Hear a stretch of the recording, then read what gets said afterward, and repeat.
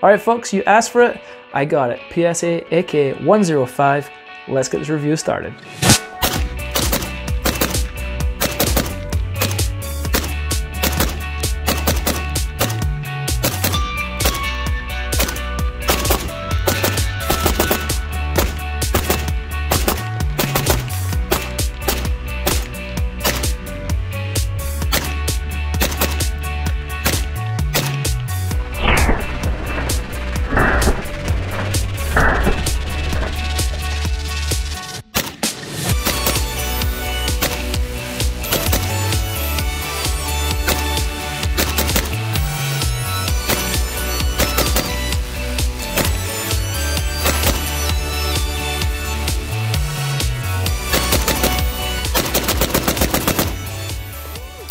All right, folks, as I said, this is a PSA AK-105. It is chambered in 5.45 by 39. Let's go ahead. This is actually a really feature-rich gun. It's got a lot of cool stuff on it.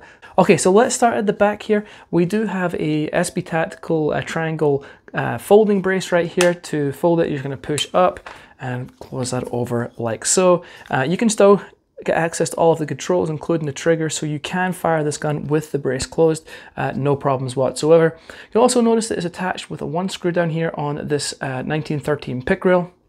So if you want to switch it out, it's really easy to do that. Or if you just want to take it off for whatever reason, you can do that, no problem. All right, so we have a takedown button right here. We'll go over that in just a second. And let's go and look at the receiver. The upper and lower receiver look really good. The rivets all look excellent. No problems there. You'll notice here we have a 1913 pick reel, and we do have a iron sight at the back here. Typically, you would see that up here, you know, with the ranging out to 800 yards. But we have the iron sight back here. Now, this is actually a hinged dust cover, which I do like, so we'll go over that in a second. And I actually really do like that iron sight at the back.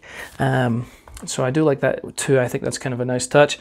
A little different than having it, as I say, up here. Now, on the other side, we do actually have a mount for your side mount that would come up and go over, which seems a little strange because we do have the 1913 pick rail already up here, and it does have that on the side. Now, some people might prefer that. Some people believe that, you know, with the dust cover, sometimes you might have a shift in year zero. I haven't experienced that, but I guess you have the option to whatever you prefer. So more options, the better as far as I'm concerned. Choose what you like. All right, so we obviously have the standard safety lever here. Again, I do like the extended tab down here that I can manipulate the safety with my index finger. Moving down, we have a Magpul grip here, and it has a little storage compartment on the bottom. One of the things that I really like about these AKs is the ALG AK trigger.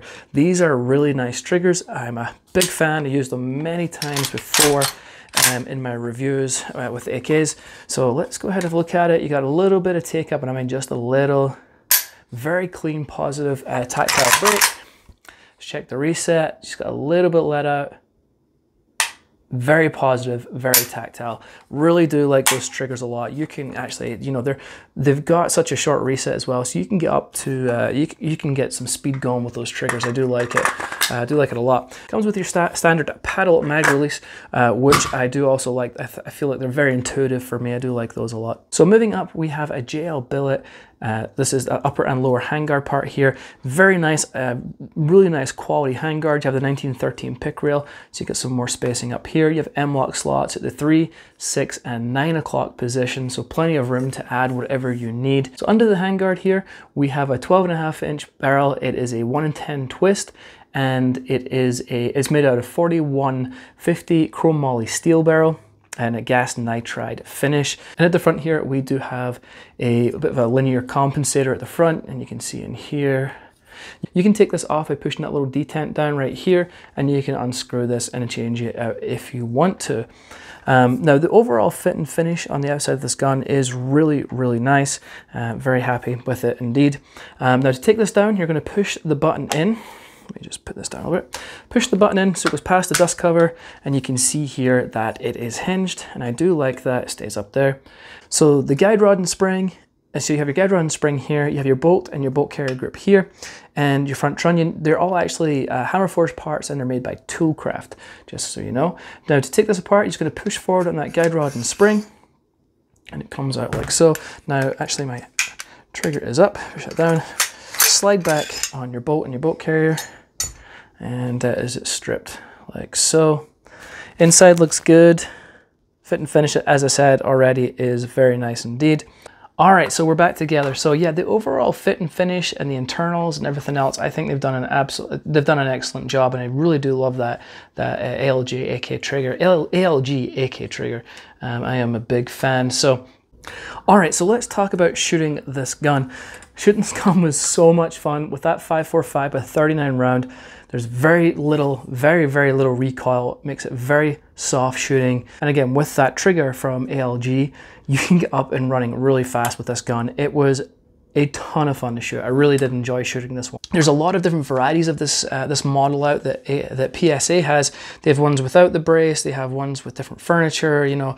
So you can get them from ranging from about $1,000 without a brace all the way up to $1,300, depending on the setup that you like. I really like this setup. I really like, as I say, the modern rails that are going on the AKs, so I can attach whatever I need. I do like the more modern over the classic look personally.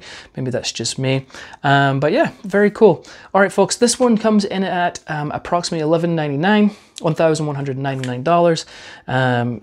And I'll put a link in the description directly to this one and a link to the other models so you can check them out.